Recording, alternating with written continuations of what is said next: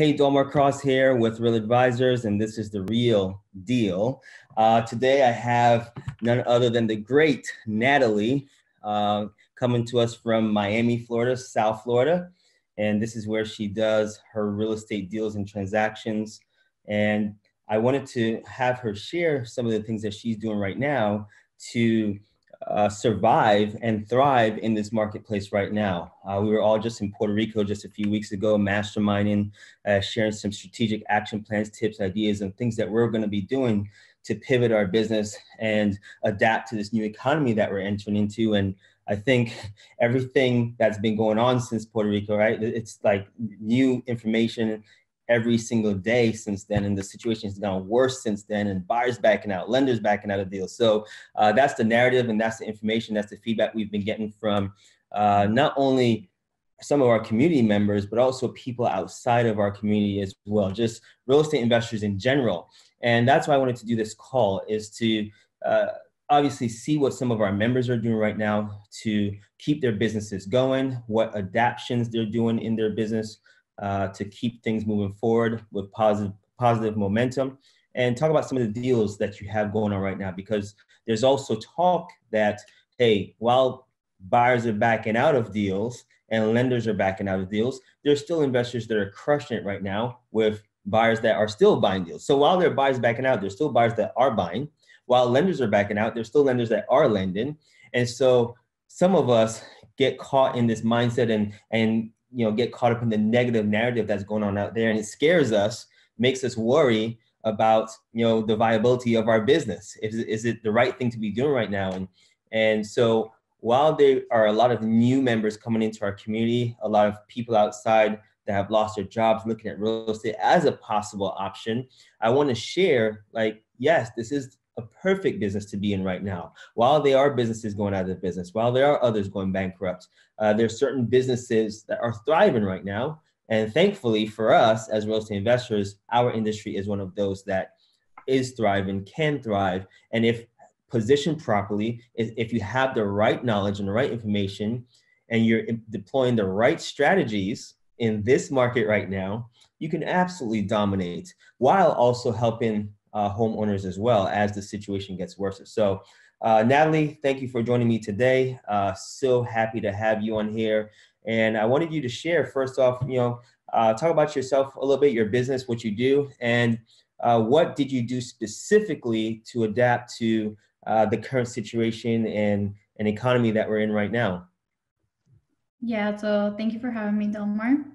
It's always great to give back value. So a little bit about me. So my name is Nathali Delgado. I am local to the South Florida market. So that's Miami-Dade, Broward, Palm Beach County. I also virtually wholesale in North Carolina, in Charlotte, and in the Triad area. So I guess I'll start off with, in the beginning when, all of this crisis hit, it wasn't tough, but it was scary, right? It was scary because it was almost like it was almost like the end of the world, and I have to be honest and just share, I was very emotional, and I was, it was scary, and I was scared, but once you kind of change the mindset, and that's what I did, it's just like there's always an opportunity in every single cycle, right?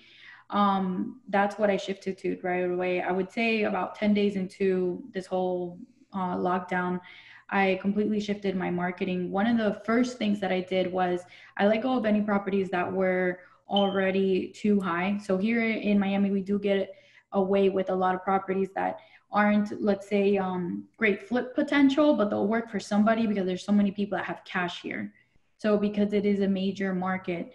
So the first thing that I did was I let go of those properties. I didn't want to spend any more marketing dollars on dispositions on those properties, knowing that they weren't, that wasn't the market that we were in. The second thing that I did right away was just aim to market for lower priced properties. So I talked to my main buyers, and the main consensus that I kept getting is that they were scared in buying, but they would buy something that was cheap, So usually I aim for properties with full market value of 300,000. I switched it right away to properties full market value of 200,000, and that's what I've been honing in on. Since here in South Florida, it's a little bit more difficult to get those type of properties. Right away, all my marketing efforts went to North Carolina, and that's where we've been getting a lot of our new deals under contract. So it was just, quickly shifting. And, North Carolina is a market where the properties are so relatively cheap from a rental standpoint, they always make sense to people. So that's what's really been working with us on that side. And then honestly, I've been seeing a lot of the benefits, I guess you could say, out of, all this bad situation. Before I had a physical team here in Miami and a big virtual team. I hire out of Colombia, but what this has really forced us to do is, one, come together and, really streamline the communication, because there's really not so much that in-person contact anymore. And it's been going so well. I don't even know if I want to go back to my office. It's been going so well. Everyone enjoys it. The virtual team definitely enjoys it because they're in a lot better communication. And so I don't know if I'm going to go back to my office. It's kind of been like kind of a bit of a blessing in disguise, especially cutting out that overhead if I do, quit the office. As far as what's really been helping us now that we have a completely virtual team, every morning I have an acquisitions meeting at 8:30, and then at 9 a.m. we have a dispositions meeting. And I greatly see the difference as far as our accountability, getting more stuff done in less time, and overall just like the communication. And it's also allowed me to hire new people that are virtual. So I'm currently in the process of hiring a cold caller that I'm quickly going to bring her up to acquisitions. I have one acquisitions manager that is in Colombia, and he's getting his contracts, and obviously that's going to be at a lot lower cost for us. It's also really focused me on streamlining our training process and just almost systemizing everything. Honestly, I've been a lot more organized now that we've been under this lockdown. So it's been a bit of a blessing in disguise. As far as our deals, the first 2 weeks, it was really slow, but now we're ramping back up, and we have a really good deal now that so currently it's a property, we have it on short sale. We got it approved for 145,000. And we have buyers that want to pay us 190 for it. Nice. That's awesome. So, what market is that one in? That is in Broward, so South Florida. Mm-hmm. Awesome. Broward. Awesome. And I want to go back to something you said earlier, is you said you've transitioned to more of a virtual operation now, obviously, because everyone is forced to work from home. We've been forced to be virtual and remote pretty much immediately as soon as we got back from Puerto Rico. We were forced into that situation. And thankfully for us, our business is one of those that's easy to run virtually. We don't have to personally go see the houses ourselves. We don't have to inspect them at all. And there's a lot of things that we can do virtually. We can close deals over the phone. We can get contracts executed virtually. So it's a beautiful thing. And just like you, we were an events company. We had to adapt and pivot very quickly because most of our marketing was targeted to doing live events in big hotels and so forth. And again, overnight, the CDC says, hey, you can't do events for 8 weeks with 50 or more people. We had to cancel 5 different events just like that. That's where our revenue came from. And overnight, we had to pivot very quickly to a complete virtual operation. And we just did a couple of events the last few weeks virtually. We just finished our commercial Empire training event. We have another one coming up this weekend. We did another one the week before that. And the results so far, we're looking at ourselves, like my partners and I are having discussions like, I don't know if we'll ever want to go back to a live format again. We no longer have to worry about paying 30, 60, $100,000 to put on these events, depending on the size of the event, of course. We no longer have to have that overhead budget. We can do everything online. And the funny thing is the students, what I also love about this is this situation is forcing people and helping to train people for us on how to digest information virtually. It's preparing them for online training more. So this form of training, this format is becoming more acceptable now. So doing events virtually and so forth, I think is going to be our future going forward. I don't know if I ever want to do a live event anymore. I mean, we probably will. I'm not going to say we're not going to completely do it, but at least we know we don't have to. And so that's cool that you're able to innovate. It sounds like you're innovating in your own business, going to the virtual operation, and you're fine-tuning other parts of the business that were not as fine-tuned before. You're getting rid of a lot of the fluff, a lot of the overhead, a lot of the expenses. You're focusing on what's working right now, which is a great thing. I also want to touch on, so you can clarify for me, what was it exactly that you did to shift your mindset? Because you, and I thank you for your honesty as well, by the way, because you can come on here and, you know, like everything's great right now, but I thank you for sharing that. No, I was scared out of my mind for the first couple of weeks because I was, you know, you were worried. What was it that you were worried about? And then specifically, what did you do to that was that switch in your mindset for you? Well, I feel like, you know, I think it's also coming from a woman's point of view. So first, it's just like, for me, it's just like honored where I was at. I also got into another business in the midst of all this. You could kind of call it a side hustle, where it's medical supplies. So I'm on the phone a lot with hospitals. So you're like hearing firsthand how much supplies that they need. And it, you know, that hit even deeper, right? The fact that there's such a high demand is obviously because there's a lot of people that are sick. So, you know, Yeah. it was just like coping with those feelings.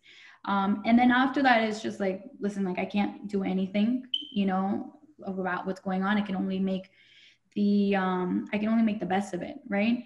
So that happened for me on a Saturday, and really what I spent the day doing was just writing down, you know, the possible opportunities that is in my business, right? So obviously a lot more motivated sellers, which we're starting to see that. At first, you know, there was a lot of fear, and people get paralyzed by fear. So they weren't able to make decisions, but now you know, we're having more and more sellers that are having interesting conversations with us and are willing to sell again, right? So I guess like for that 2 weeks, again, it was kind of at a halt, but now like we're really getting a good outcome on our marketing.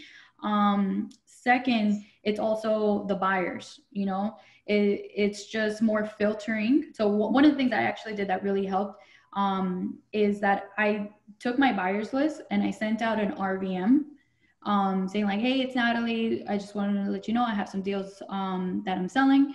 If you're still buying in this market, give me a call, right? And I tracked those callbacks. So even though I couldn't get all the callbacks in, I knew who was buying, and then I retargeted, and those are the people I reached out now that I have properties under contract. So at least I got people to answer, like raise their hand and be like, yeah, I'm still an active buyer, you know?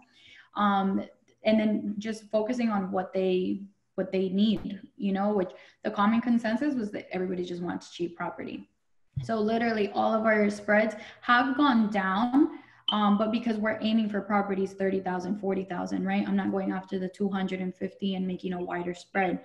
So all my assignment fees are anywhere from 5,000 to 15,000, which they used to be up to 28,000, you know? Gotcha. Yeah, And I it's want just to focus more on something you just mentioned. And I want to hit on something you just mentioned earlier. And I want to make sure I'm correct on this, make sure I heard you correctly. You said that you're getting more sellers reaching out more, you know, to you now to sell their properties. Are these sellers that were already in your existing database? Did you have to spend any more money in marketing to get those leads? Or are you saying that you're getting more seller leads without spending any more money on marketing? Clarify that for me. So I am spending more money on marketing because as soon as all this happened, I know my South Florida seller. So South Florida is a bit of a tougher market. Right away, I was like, I want to go to the country. So that's when I started in that Triad area. And so I was reaching out to a new market. So I was opening up a new market in the middle of all this to aim for lower priced properties as well. Nice, nice. So, like, while others are running scared, while others are not spending right now, you chose to double down on marketing, spend more money on marketing, and open up another market Yeah. to expand. Man, So that was a mixed mindset, you know, that was a mixed mindset. So for me, again, looking at the opportunity, I was like, it's great because one, there's going to be a lot of people that are going to go out of business. So I'm going to be a buyer when a lot of people are closing their doors, which I do know a lot of wholesalers where they're just like, hey, listen, I just rather open up in the end of the year, and that's okay too. But for me, I knew that internally we had a lot more organization and training to do, and that's actually what I'm spending my time on. So I'm looking at it as an investment, you know, like daily we're doing trainings now on sales, and then weekly we're doing trainings, company-wide trainings to overall up level the team and, you know, have them better trained in real estate. So I'm kind of taking this time as well that we're not so busy to go ahead and train the team. So when we ramp back up, it's just gonna it's gonna run very smoothly. And then as far awesome. as you know, like I mean, I didn't know that this was going to come, but I knew that the market had to go down. You know, it's normal, it's cyclical. So I already had saved money for resources when the market was going to go down, because I wanted to, you know, plan for when it was going to go down so we can still be a company when it comes back up. So yeah, right now I'm hiring and I'm training. So you talk about your team. How many people are on your team right now? Did you have to let go of anybody at all, or you said you're hiring right now too? So how many people are on your team, and what's the morale of your team as well?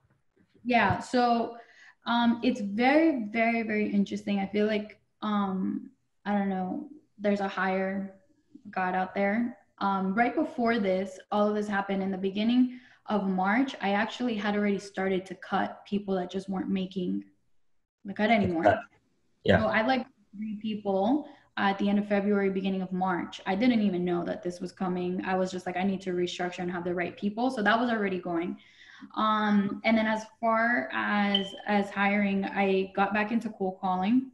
I think it's a really good time to catch people at home. What my team consists of right now, I have only one person that's here, an acquisitions manager that is here in Miami. The rest of my people are in Colombia, and I have one transactions coordinator in Venezuela. So Nice, my nice. acquisitions agent is in Bogota. I just hired his sister to help us with marketing. They do a really good team together. As far as for marketing the properties, I've taught him sales. My transactions coordinator is in Venezuela, and my cold caller and my other acquisitions manager is in Bogota. So I put 5 people virtually, one person here in Miami. But now that I've really focused down, I, it's just the same. Like there's really no separation in between a VA and like, let's say, a US team member, because I'm inputting so much into training that I'm just hiring well in Bogota as well. Like I'm hiring people that are very educated. I'm hiring people that have engineering degrees, MBAs. Like I gotta be honest, a lot of my team does a lot better job than I would if I was in that seat. So yeah. Yeah, I mean, you want to hire where you're weak, right? Your staff your Yeah. weaknesses, and hire people that are smarter than you to help you grow and scale your operations. So that's awesome. And so now I know you have a deal that you're closing right now in the midst of all of this. Yeah. Again, during times when people are focused on the negative of lenders backing out and buyers backing out, you still have deals going on. You have a deal right now that you're about to close on. You can close on it today, Yeah. but you're to my understanding, you're renegotiating to get a better price. So tell me about that deal and show us some proof, Nathali. Yes, I got you. So this deal is actually, I think it's a really good example of everything, for in so many ways. So a little bit about this deal. So this deal, it came in through our marketing channel back in, I want to say February, March, right? This was a short sale. So when the seller called in, he already had an agent, he already had a buyer, right? And we were like, okay, great, you're under contract. We specialize in short sales. Let's just keep following up. Through continuous follow-up, their deal fell apart. So if you ever done a short sale, a lot of people sway like away from short sales, especially if somebody already tried it, because short sales take so long to negotiate. Especially if somebody already tried it and they failed. So it's like, hey, they didn't improve their offer. I'm just gonna, like, not for nothing, I'm gonna come in with a low ball offer and they're gonna say no to me. A lot of people sway away from the short sale. But in general, like it's just a company culture. Like, let's just still try it. We have the resources, we have the infrastructure, let's still try it. So that's what we did. The sale date for this short sale was actually April 7th. And I remember it was about 10 days before is that we got the file, right? That he had canceled out with the other agent and the other buyer, and the house was going to go on auction. So I called the bank, PHH, and they were like, well, you can't start a short sale because it's not 30 days out. You have to go ahead and get the sale extended, which means I got to spend money and getting an attorney involved. And I was like, yeah, fine. I'm still gonna open up the file. Expect that delay, right? The extension on the foreclosure. So I'm like getting ready, all the paperwork, and then this coronavirus hit, and the court's closed. Yeah. So literally everyone in my team is like, this is a waste of time. My transaction coordinator is like, hey, they said that you need 30 days. Why are we filling out all this paperwork? You know, I'm like, we're still going to try it. I didn't know we were going to shut down, you know, this coronavirus hit. And literally, I think it was like, we put it in April 1st, April 2nd, and the bank's opinion changed completely. Literally from like not picking up my calls, not returning my phone calls back, it being so difficult, to being like, yeah, we'll send a BPO out there right away. Yeah, we'll work with you. We know that the policy is 30 days out, but yeah, we'll work with you. It just completely changed. So short sales usually take even sometimes up to like 4 months to 6 months, right? If you're really going back and forth and the values don't make sense. I got this done. I mean, today's what, April 28th. We got it done in 3 weeks, a short sale. I was going to ask that because they take so long. With my company, we normally just outsource short sales to a third party negotiation. I don't have time or bandwidth to deal with that. I want to focus on the deals I can get done today.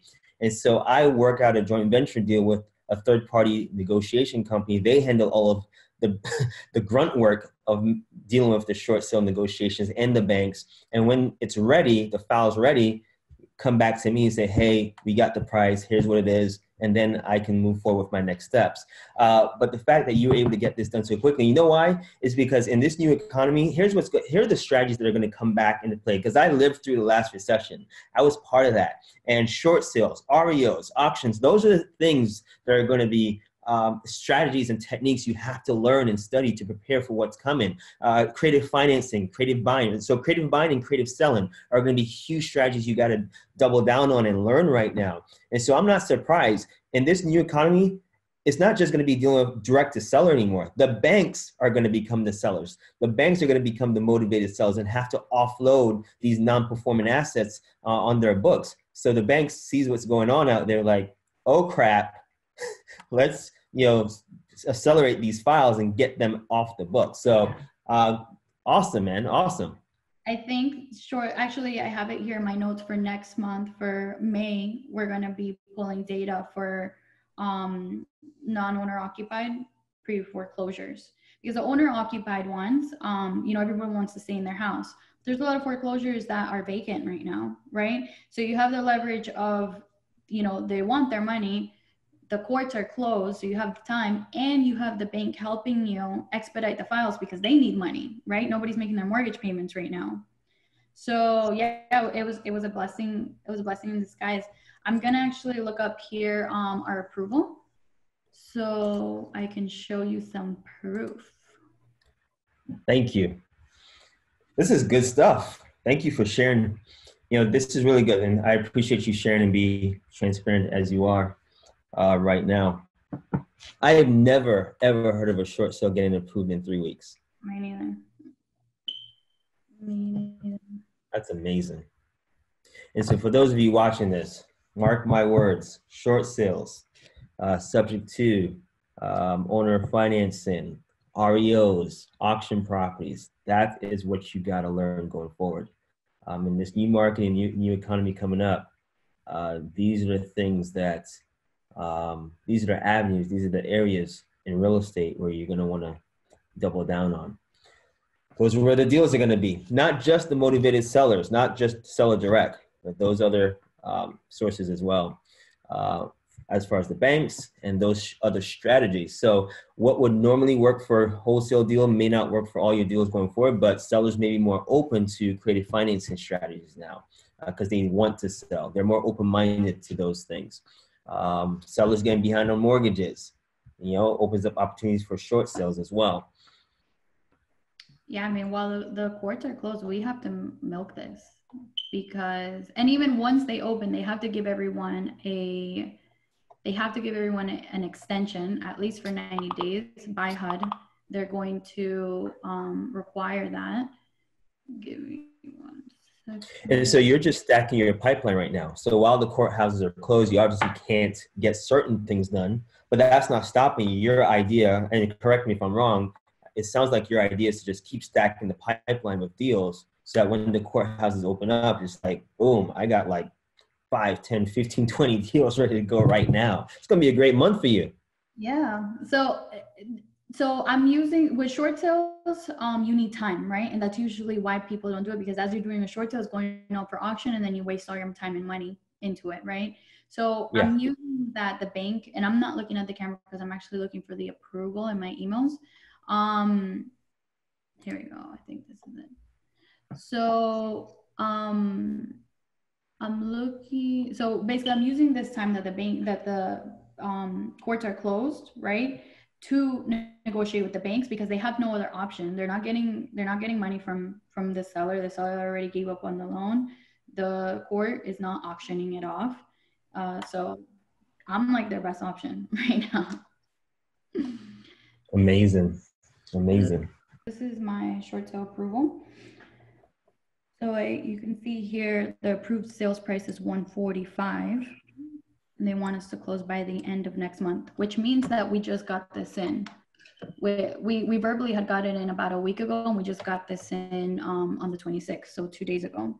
So we have offers for 190. If you want, I can show you the offer too. We've been going back and forth with it.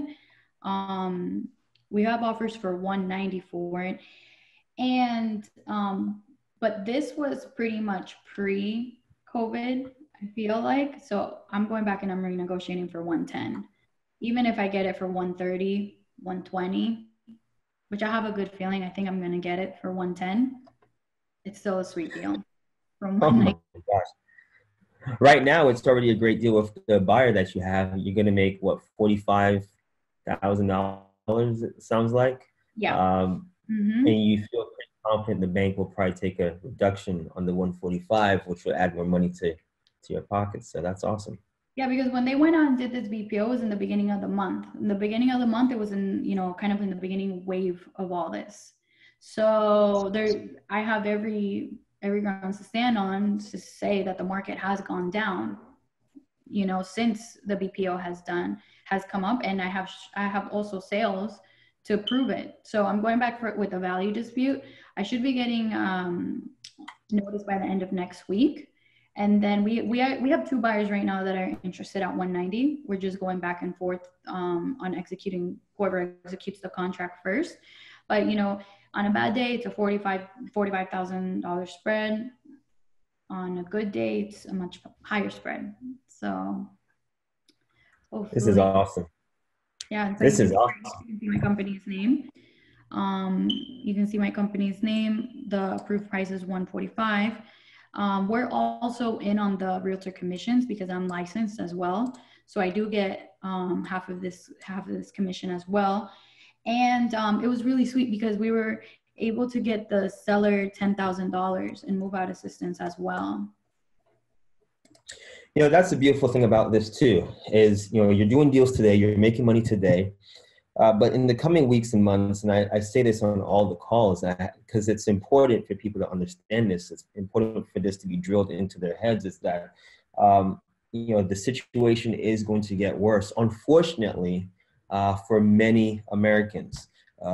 Lots of people file for unemployment. You can see the news and the crazy, record-breaking reports on that. And so financially, there are a lot of people in a bad situation right now.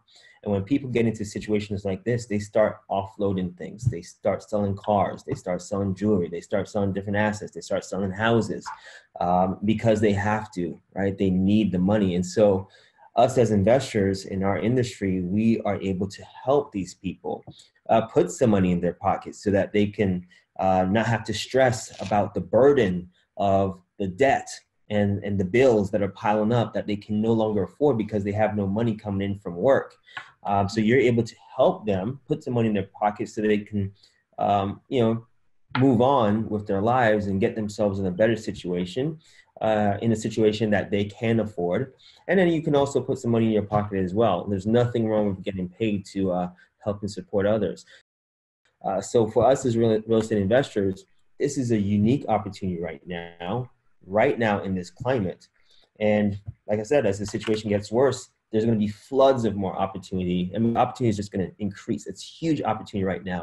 And this is the time when, you add another zero to your net worth. If you do it right, if you continue to educate yourself, you continue to focus your efforts, this is the time where every single one of you can literally add a zero to your net worth. So my good friend Tim says, don't waste a good recession. Now is the time to double down. So this is good stuff, Nathali. Definitely. I can. Are you excited? The offer for 190 that we've been going back and forth, so you can kind of see the proof as far as that as well. And the reason, I'm kind of going back and forth. The reason why we haven't really executed or completely pushed forward with an offer is because if I get a reduction, I have to restructure my B2C as well. So that's why I'm waiting on the bank, so I know at the end what I have to do, because I do have a deed restriction on it for more than 120%. So I'm waiting for what the end price is going to be to see how I'm going to structure the deal. And with these short sales, you do have to double close on them, but you can see here. So the deed restriction, can you share more about that for those newbies watching this video? Share what that is, because I had to deal with the same thing when I was buying a lot of REOs in the last recession. The banks would most times put some type of resale restriction on selling a house. It could be a resale restriction on time. So they'd say, hey, you can't sell the house for X amount of days for a profit. Or sometimes they'll say, hey, you can't sell the house for $1 more than what you bought it for. They just put all these different crazy restrictions in there, which prevented you from making money in a timely amount of time, especially if you're taking down the asset and you have holding costs with loans and so forth, right? It just affects things. So we were able to find workarounds to still get these deals done. And so I want you to share for those watching this video, especially the new members coming into the community, newbies that may be watching this video, looking at this as a real estate as an option. What restrictions are you talking about specifically? What does that mean for you, and how are you going to get around that? So, so every investor has their own restrictions, right? And the whole mindset is like, if they're taking a loss on the money that they lent out, or it's not really a loss, it's a tax cut, then they don't want you to benefit right away. That's really what it is.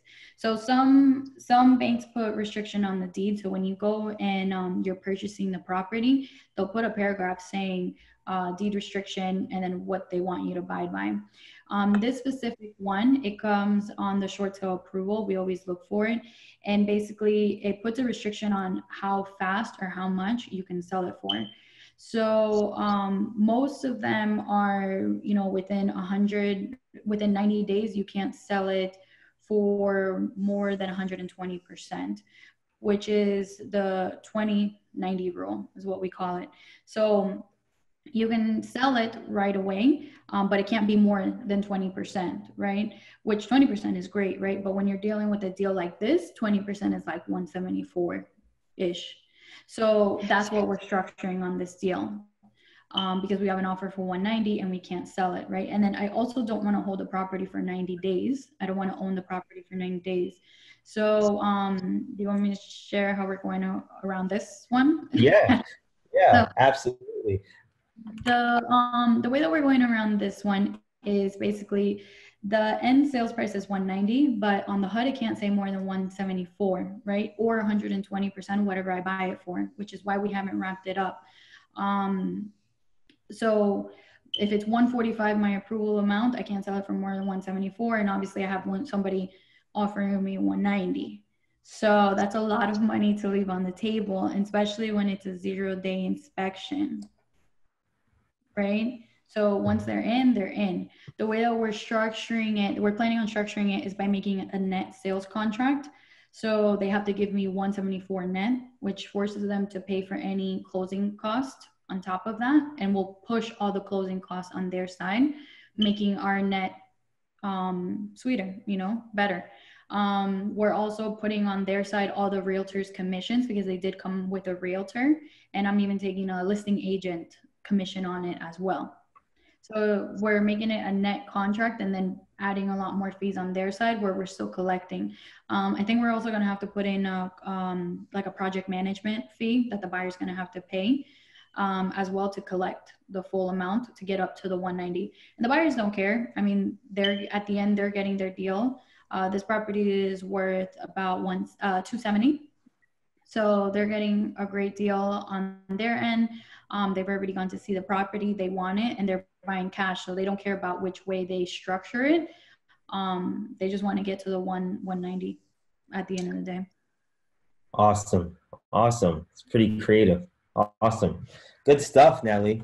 And you were going to share the, so this is the sales or purchase agreement for your buyer?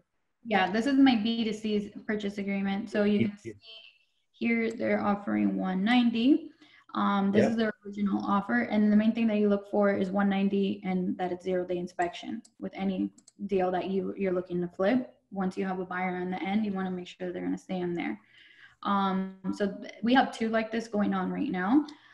We have 2 offers the same, but we're kind of waiting to see what reduction I get. If I get it for 110, then I have to restructure their contract, right? Yeah. And that's why we haven't signed a B2C yet. No, it makes sense. You'll have to add the additional fees in the agreement. Make sure you make that additional spread. So it makes perfect sense. Man, congratulations. This is amazing. Kudos to you to have multiple buyers on the same deal, basically going at it. So I'm assuming whoever brings, once you get the final numbers, whoever brings the deposit first gets the deal.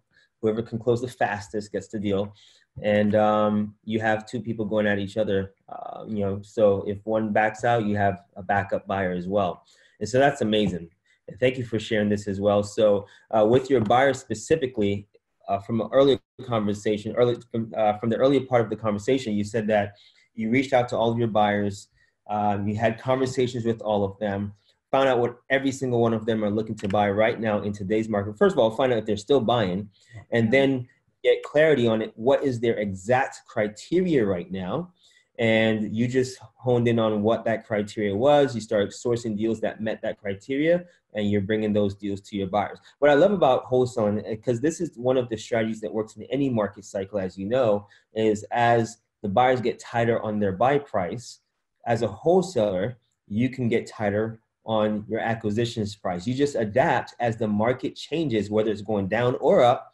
You just adapt with your acquisitions to match what buyers are actually paying in that market on that given day, in that given time, in that moment.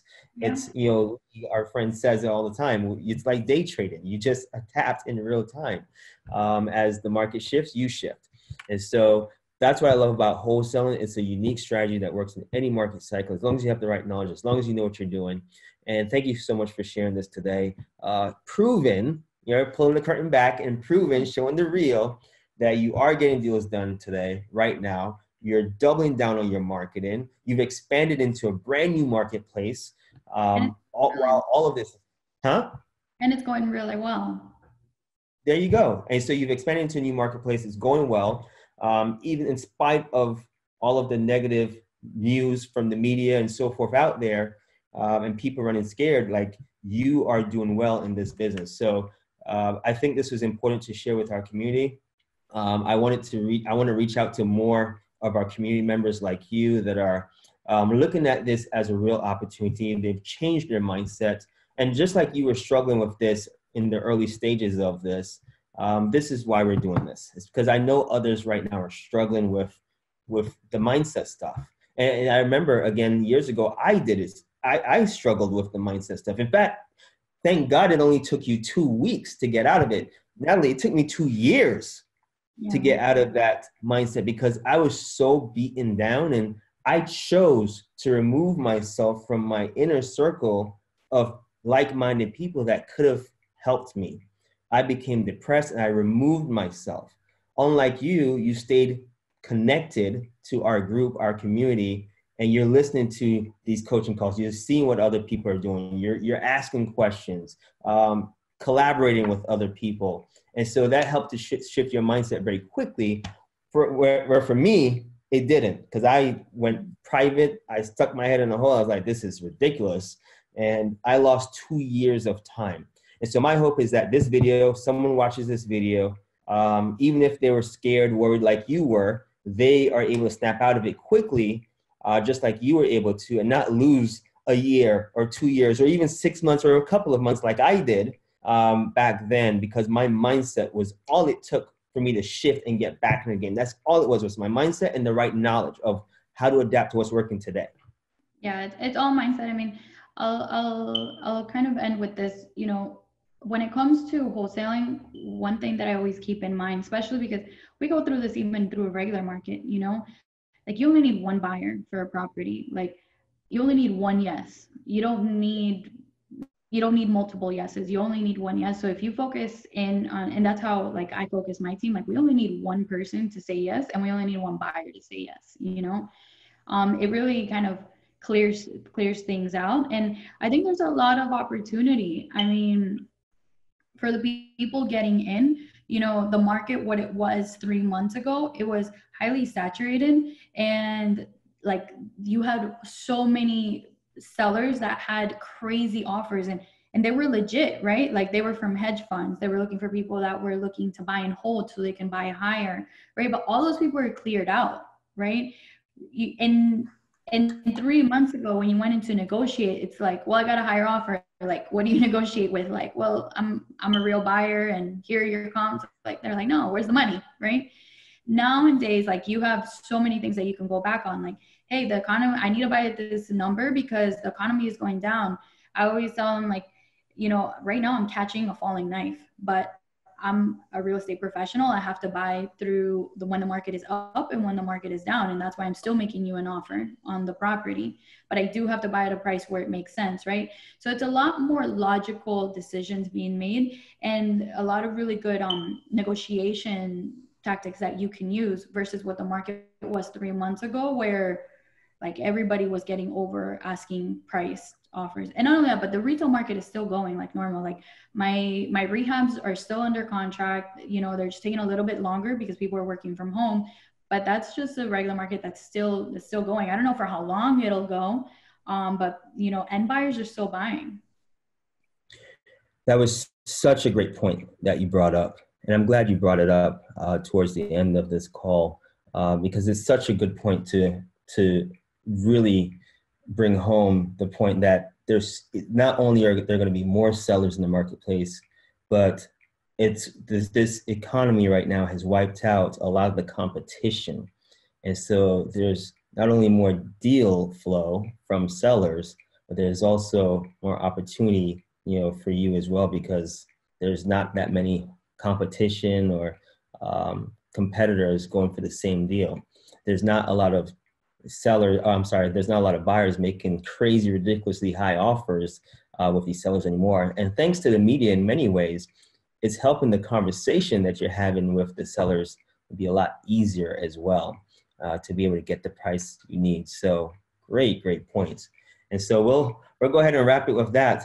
Again, thank you so much for your time today. You were amazing. Congratulations on your success. And I'm wishing you blessings and continued success in the future, especially with your expansion into new marketplaces as well. And my hope is that your story, your case study, your reveal today will help to inspire others that are looking at real estate as a true opportunity for them. And for those that are actively doing real estate right now, it would inspire them to double down, to really focus on what matters, to get rid of all the noise and external forces that may be affecting their mindset and their business, and realize that this is a real opportunity. Focus on revenue generating tasks only. Get rid of the things that are not working in your business right now. It seems to be a common theme that I've heard from all of the people I've interviewed so far, is they're tweaking things, they're innovating, right? They're looking at things that are working better now and getting rid of what's not working anymore. It could be deals, it could be some of their processes are not working anymore, right? Mm-hmm. So this is the time to innovate, be lean, but stay profitable as well. So congratulations. I'm super happy, super proud of you. Any final words before we leave? I mean, I just hope that it inspires someone. I hope that it really helps, somebody that's watching this to really get into real estate. And one is the person who's wanting to get in real estate, and the other is really what I'm looking to reach out to is the person who's in real estate and having a really tough time, they're not only feeling the emotional downturn, but really the financial downturn, right? When you're running a business that's not running, it's just kind of looking at it and shifting it. The first thing that I did was get out of South Florida because the properties are very high. And go virtual. There you go. You didn't just sit back and take it. You adapted. You shifted with the marketplace immediately, and you got to do it fast. So protect your mind, shift and adapt quickly, get rid of all the crazy high expenses, and focus on revenue. Awesome. Thank you so much, Nathali. You've been amazing. I really appreciate you. All right. That's the real deal. Signing off.